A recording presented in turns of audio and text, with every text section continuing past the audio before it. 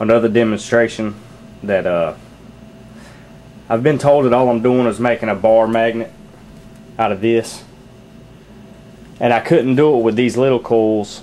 For some reason I couldn't do it, so I decided to try it with a primary microwave oven transformer, or a MOT.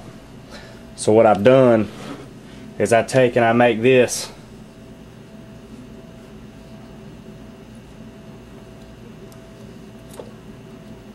basically. What I'm gonna do is make this U-bolt and a magnet. Just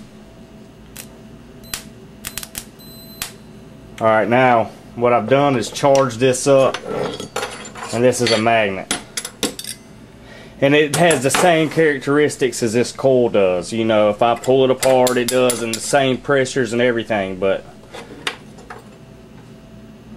as you can see, this paper clip sticks to both sides of the magnet equally, right? Well, this coil that I've got charged up,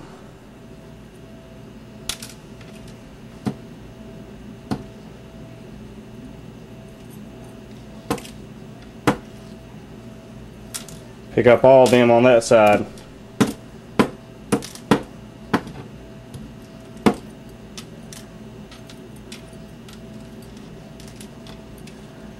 See if anybody can do that, just charging a U-bolt with a coil.